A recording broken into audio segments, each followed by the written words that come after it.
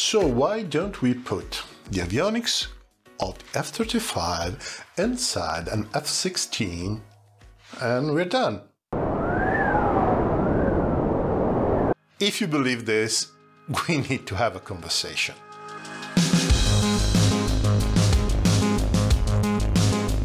Welcome to Millennium 7 Star, the channel that this time more than ever will help you make sense of why some choices are made and some others are not.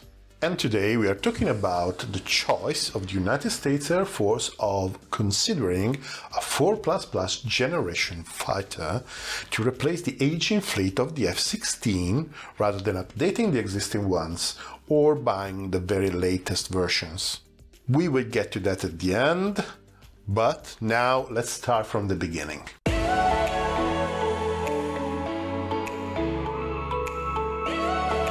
So what are you going to update on a fighter plane? Well, mostly the engine, avionics and other systems. It's all stuff that, at least at first sight, can just be swapped in and out. Other updates, for example to the design of the wing or other aerodynamic changes, tend to be rare. If you want to radically change the design of the wing, the undercarriage position or the shape of the body of the fuselage, well, you end up interfering with a whole lot of other related elements. So partial redesign becomes a almost complete redesign very, very quickly.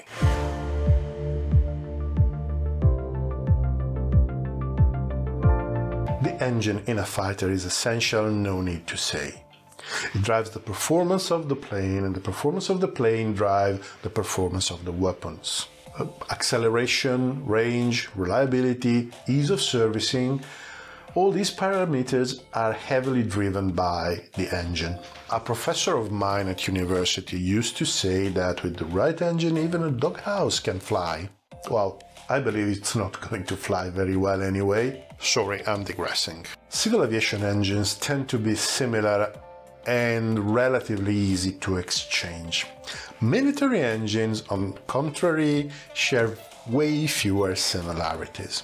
The first element to consider is the dimension. If an upgraded engine doesn't fit inside the space of the old engine, then you need a structural upgrade. This may not be trivial because the bulkheads where the thrust of the engine is applied tend to be particularly robust and the fuselage is built around them. Obviously, moving them around is a big change. So to upgrade the engine, you may easily end up with a structural upgrade in your hands as well. Another element is mass distribution. The movement of the aircraft's center of gravity is carefully controlled and it has a limited shift range. Actually, one important parameter driving the design of the control surfaces is the mass and weight distribution. Any change and problems in stability and control may happen. By the way, this is a general consideration that is always true. Whatever is added or removed from the plane that causes a significant change in the mass distribution may cause stability and control problems. The control surfaces may end up working with deflections far from the ideal, generating, for example, trim drag. Their area may be too small, so they are not authoritative enough. Or it could even be too large, so uselessly large,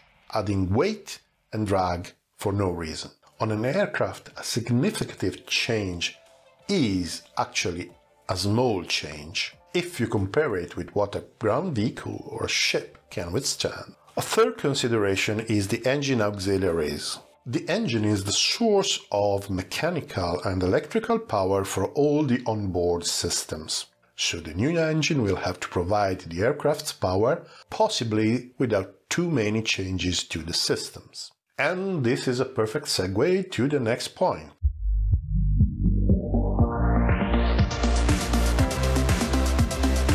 Here the problem is more complex because the layman can draw parallels with the commercial world of mobile devices or personal computing. Nothing could be further from reality. There is a terribly intricate maze of rules, regulation, certification that make military avionics horribly expensive. In general, this means that military avionics needs to be hardened, and this means bulky black boxes that need adequate mounting, because during the maneuver they get 9Gs too.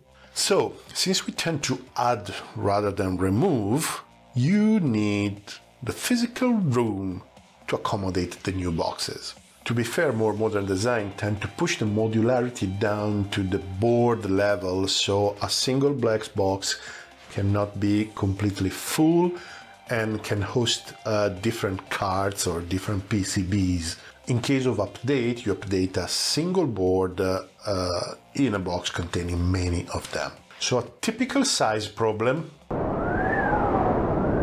So a typical room problem is the size of the radome. It applies a constraint on the antenna surface, which in turn applies a constraint on the radar performance. Any change in size or shape, typically to house a larger antenna, can have important consequences on the aerodynamic performance.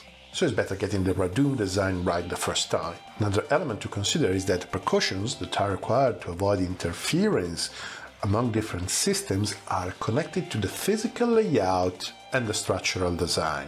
So the room available may not be freely usable by the designer. With the new hardware also comes electrical power consumption. This is often an essential limiting factor because the generators connected to the engine are heavy, bulky, and not easy to upgrade if necessary. Maybe the most important limiting factor to the upgradability of a fighter is the availability of electric power. To have enough power, you really may need a drastic redesign or even an engine upgrade just for that.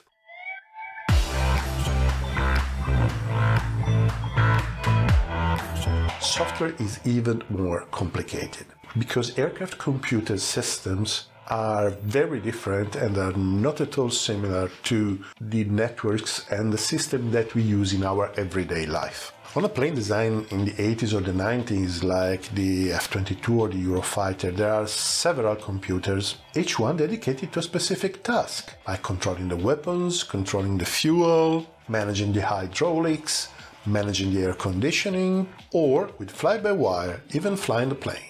The main standards at the time, like the MIL STD 1553 for the communication networks or the MIL STD 1760 for the stores, were low-level standards dictating the hardware, the electrical properties, and the type of signals and frequencies in use, but not much else. Designers had to establish their own protocols and then write the software to implement them. It was as if a developer had to write an implementation of the TCP/IP every time he wrote a new piece of software. Sorry. The TCP/IP is a protocol. That is the language that two different computers speak, the language that they have in common to communicate. If I'm developing an application for your phone or for your computer, I don't have to reteach the application, the TCP/IP. It is already there. Windows or Android or iOS, that's exactly the main job that they do. Provide this kind of services to the people who develop the applications. When it comes to the avionics of a few decades ago, there really was nothing comparable to an operating system. And that's the reason why they had to make everything from scratch every time they made something new or they made a change. This means that the software running, for example, on the air data computer and the armament computer is written ad hoc to make the two communicate. If you wanted to reuse one of them in a different context, you would have to rewrite most of the software. Actually, a large part of the integration of new avionics on an older platform is actually writing ad hoc code to make the new and the old communicate. However, there is another more subtle problem. The black box's software used to be monolithic. it was as if there was a single executable running from the memory and on the processor.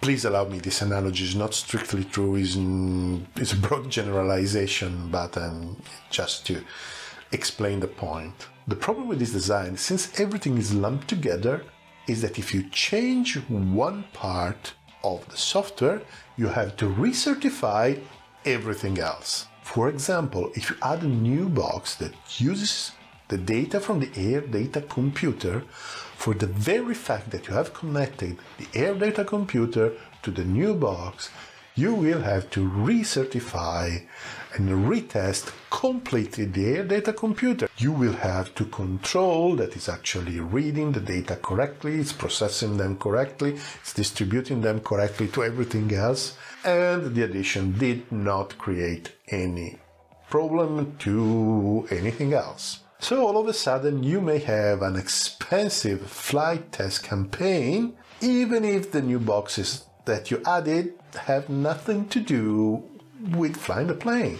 At this point, it's easy to understand that if you keep adding hardware to the platform, the complexity of the integration process keep growing. For time, costs keep increasing, and you may well get to the point where the upgrade is pretty much as expensive, or let's say in the same order of magnitude, of a new platform. Any sensible human at this point will consider if it is the case of artificially keep alive the old platform or just procuring an entirely new platform. I have to say that this is actually changing because it was unsustainable. For example, the F-35 and the Gripen EF have been designed with different software architecture. These are considered open architectures where you can add hardware and software without recertifying everything else. You will never get to the point of being plug and play, but yes, the integration process is greatly simplified. If you think that all of this is complex enough, we are not done yet. There is another problem which is very important, and it is an enemy of modern avionics. Heat. Yes, because every computer, even the simplest ones, have an internal clock. The faster the clock, the hotter the electronics is running. No use to say modern avionics have high-speed clocks and tend to run very hotly. For example, on the F-35 is a big problem, and the plane has two big non-stealthy scoops just for electronics cooling. On the future British Tempest, heat dissipation is one of the main design parameters that have been considered since the inception. Miniaturization that helps with all the room problems that we have discussed before actually increases the problems because it also increases the temperatures. Once more, in life, there are no free lunches.